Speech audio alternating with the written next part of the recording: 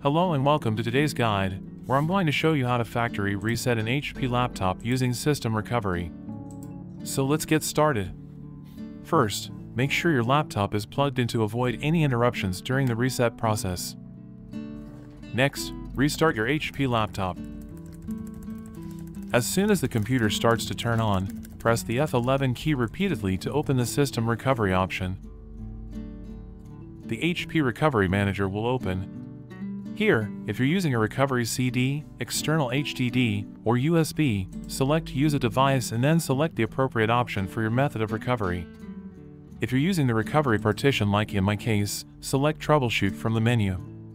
Then, click on Reset this PC. You'll be presented with two options. Keep My Files removes apps and settings but keeps personal files. Remove Everything removes all files, apps, and settings for a full factory reset. I'll select Remove Everything for a complete factory reset. Then, you'll have the option to reinstall Windows either from the cloud or locally. I will choose the local reinstall option. Next, you'll be asked if you want to remove files from all drives or just the drive where Windows is installed.